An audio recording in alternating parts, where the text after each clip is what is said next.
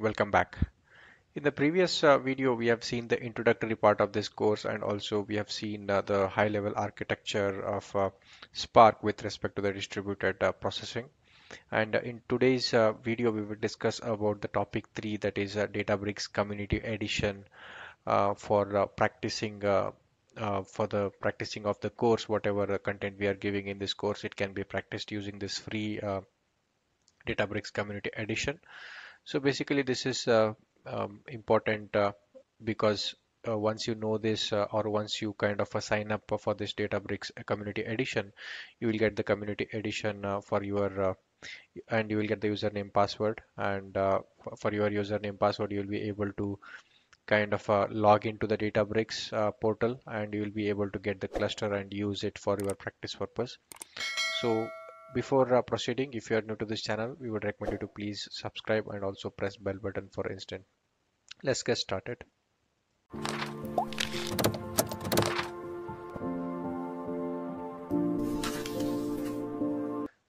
Yeah, before we actually jump into the actual topic, there is a please important this is important to please note before you actually start. So make sure you are using headphones for the best experience, and adjust the volume accordingly, and pause and take notes wherever it is needed. Recommended to watch full video and follow the course as per the sequence in this playlist, and practice as you go through the course. So this is very important. And also, any questions, any suggestions, please feel free to comment in the comment section. If you need any practice notes, so then please comment your name in comment section, and also send the request to the uh, this particular email ID. So let's get started.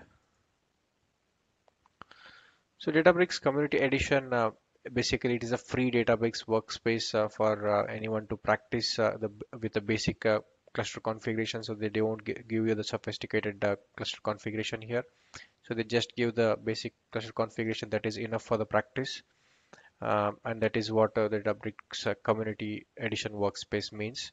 And you can perform all the hands-on experience or the hands-on practice of this course using this community edition. And there is no need of cloud accounts, which is important, right? So there is no need of cloud account there is no need of any subscription for this cloud accounts like AWS, Azure, or GCP. So you can just community edition is can be used or can be sign up without subscription of these cloud accounts, so which is quite helpful when you don't have any cloud accounts. And so basically you have to go for this uh, https www.databricks.com. So with this databricks.com, you'll be able to kind of initiate this community edition request and sign up for this, and we will see that in the quick demo now. So as you can see, I'm in the home screen of Databricks, that is Databricks www.databricks.com. And in this, so there will be somewhere in the here there's a try Databricks. So you can either click on the try Databricks here, or also there is another option here where you can click get started for free. So the UI might little bit vary because the old UI was different and now the UI is different, but you should see somewhere the option called as try Databricks or get started for free.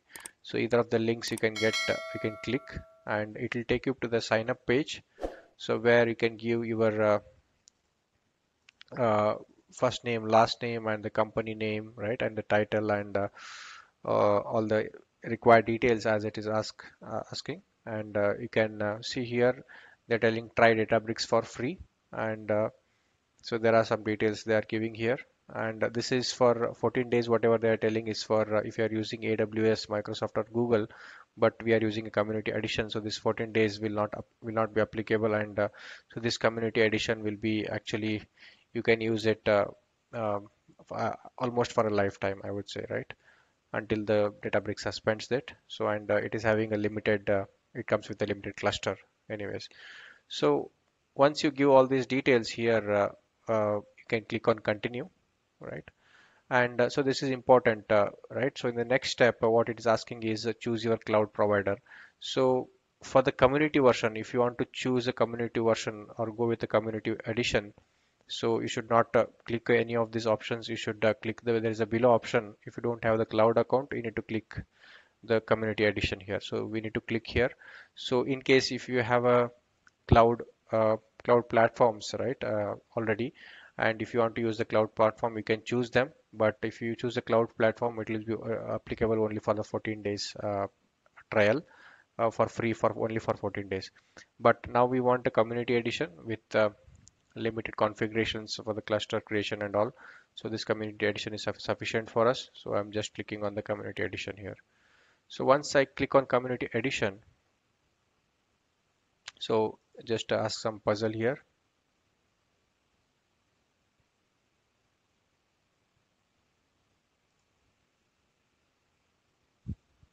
So once the verification is complete, it is loading. Yeah, basically, as you can see, I'm receiving a confirmation here. Check your email to start, and it says just thank you for signing up, and please validate your email address to start. So once you go to your mailbox, and you will get further instructions to actually kind of log into this. You may get either a link or you may get some kind of username password. You can use that and log into the community edition. So once you log into the community edition, it exactly looks like this.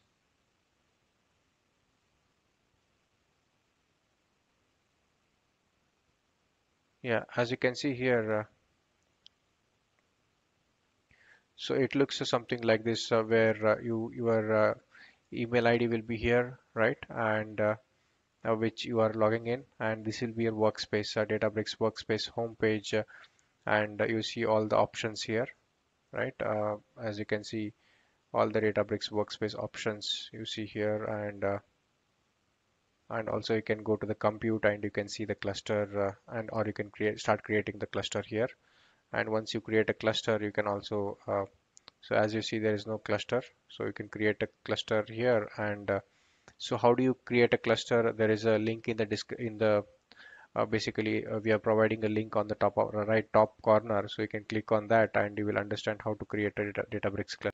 And also you can start creating the notebooks here. Just if you go to the workspace, and you can start creating the notebooks, that is Python, Scala, or SQL kind of notebooks you can start creating, and you can start your practice for free. So this is how you actually create a community Databricks community edition username or sign up basically account, so that you can start practicing for free. So the entire course, I would recommend you to please sign up for this community edition, and you can follow the course. As and we follow the course, we will be executing the programming or the commands, so you can follow those commands and use this Databricks workspace, and you can start practicing. Hope this was useful.